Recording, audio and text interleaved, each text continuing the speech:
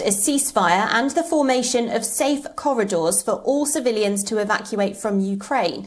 The regions, including in the claimed ceasefire, are the capital Kyiv, hard-hit Kyiv, Sumy and Mariupol. But the local leaders there have cast doubt on the pledge, saying there have been no confirmations of a temporary ceasefire so far. Within hours, the Russian Defence Ministry published a video showing tanks driving along roads in what it said was the Kyiv region of Ukraine. Russia calls the campaign it launched on February the 24th a special military operation. It has repeatedly denied attacking civilian areas and says it has no plans to occupy Ukraine.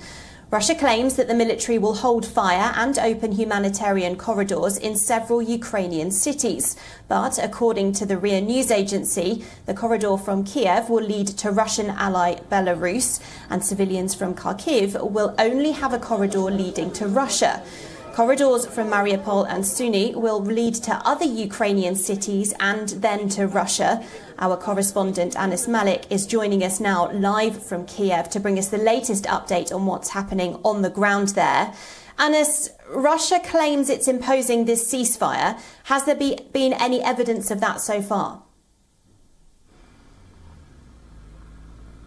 Well, the claim of ceasefire has been looked at as if it's a smokescreen here in Ukraine, at least. I'm currently in Kyiv, in the capital city of Kyiv, and they say that the ceasefire, the patterns or the paths that have been given for the ceasefire, for the evacuation, they either lead to Russia or to Belarus, both which are the countries which are actively engaging, as they allege, which are actively engaging in the action against Ukraine currently, and that citizens won't necessarily be having, or in actuality be having, a safe passage. Therefore, the Ukrainian authorities that I've spoken to, they say that if Russia is actually serious for giving a way out or a safe passage, then it should be for the entire country and not limited to certain sectors.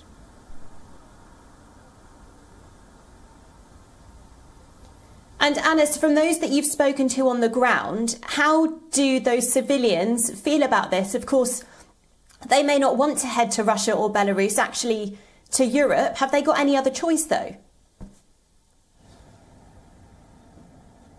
Well, most of the people would want to either go to the western side, to Lviv, where I was earlier today and yesterday, and where we have been reporting from for the past 4 days or so, and the other half would want to go to the European cities. Not many, in fact, I've come across nobody who would want to go to the Russian or to the Belarusian side by and large, and there is immense rush of people, a flock of people flocking in at the railway station here in Kyiv as well. They're trying to seek a safe passage out of the city, as the reports emerged that the Russian tanks are closing in towards the capital city of Kyiv. Now I'm standing at the main city square, which has literally been fortified by army personnel. They've put up these sandbags, the tires. There's increased military presence literally at every 100 or 200 meter, and you're asked to give your documentation in order to proceed. That includes your accreditation, your press card, and in case if you're not a local, if you're a foreign journalist, then they would be requiring your passport as well.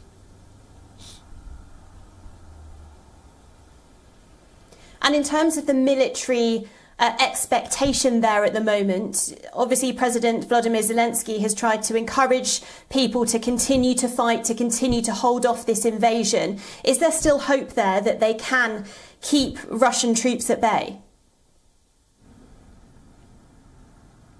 Well, there are some disgruntled people, mostly who are in their 40s, who say that they do not want to fight alongside the army. There is a rule that has been introduced that 18 to 60 will be considered as volunteers. So it's not really mandatory, but it's unsaid that it is mandatory that they have to fight alongside their army. That has not been received very well.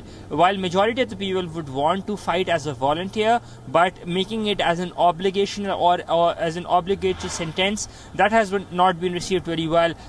The troops here, well, they're very enthusiastic, they're charged. They say that they will be protecting their land at all cost, come what may, and that is the reason they're out on the roads trying to protect their city against any possible attack or invasion that may take place. Thank you, Anas. Anas Malik reporting from Kyiv live for us there.